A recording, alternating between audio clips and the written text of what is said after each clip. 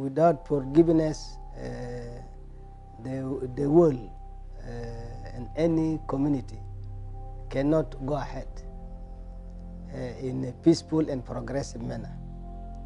It is when we forgive. And those of us, including me, who were brought up in the seminary. I was in the seminary for 4 years. It was the war of Anyanyawan that scattered us from the school, and we went different ways. So I got myself at the end with Anyanyawan itself in the bush, and thereafter many advised that, Wani, you are still too young. You better go back to the school. So I went to the school. So forgiveness is the principle of life, because you must start this forgiveness even within your own family. Don't take everything within your family too big or too heavy. When a child does something in the house, the best you do is call him or her and say, please, what did you drop this cup? It is now broken. Please, please, next time, don't do this again. That kind of way of, sending a message. But we South Sudanese, we believe that for somebody to learn, you must last that person, you must kick. This is not healthy.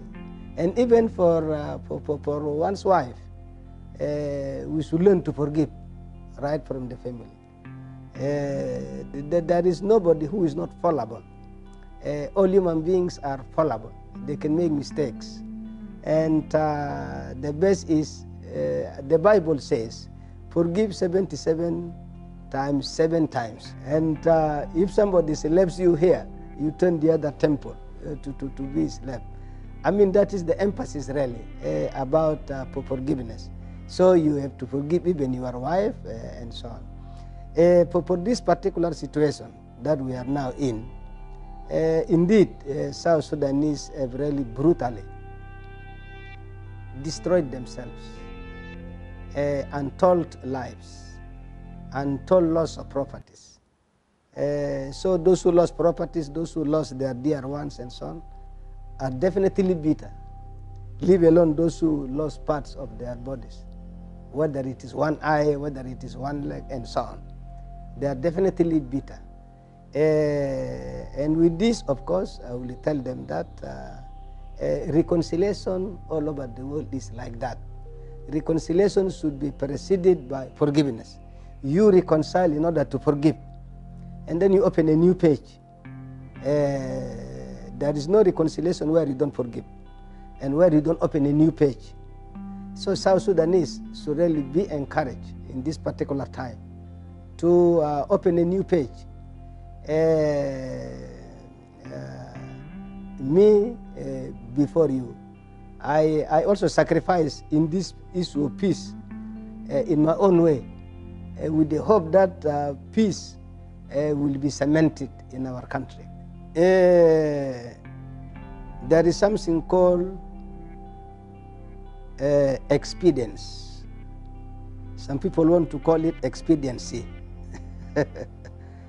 You see, and this is the principle of politics and happy life in a society. Of many things that you should choose, you choose the most important, sometimes at the sacrifice of the other, because you have to prioritize things. And so you have justice and you have forgiveness. That person, for you to exercise justice, presupposes that he or she has to undergo legal systems, including courts, judgment, and so on. That person is holding a gun. Whoever is supposed to is holding a gun. So if you say, no, let us put justice first. The court is ready. Lawyer is there. Go to that town. If you say, let us finish it here, our justice is in the bush. That's it. And so naturally, through experience, forgiveness comes first. What we are doing is the right step. And then this does not prevent any civilian citizen or anybody at all, including foreigners who have been subjected to, to injustices. Nobody will prevent them. In fact, we will have established a proper system now, judicial system, which we can, somebody can say, I have a case, I'm charging X. He has committed this against me, whether it is murder or what. So it will be there and then that the individuals who feel they've been mistreated, unjustly treated, can resort to the court. And this happens in any society, whether you have been at war or not. So to me, forgiveness first. Otherwise, you cannot even exercise this justice. Anybody who was after justice, why did he have to wait now? He should have started it the day before yesterday. True stories that can change your life. Real stories of real people who have gone through the most difficult circumstances in their lives, but they have experienced the power to forgive. Gisas hagigia baggergeru hayataki gisat tanas hagigiin umon mururu fi zuruf sab o hawadis tahaya lakini umon wedi shuhuda legua tamusamaha.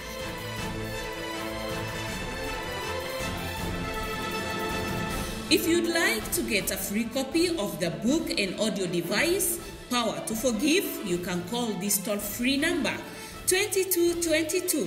Call now and get your free copy. كان انت دار لقو كتابو جهاز صوتي قوة مسامحة انت بقدر دوقو تليفون في نمرة دي 22 اتصال ده مجاني انت ما بدافع قروش فوقو كليتا دوقو تليفون حسده وانت بلقو هدية تاكي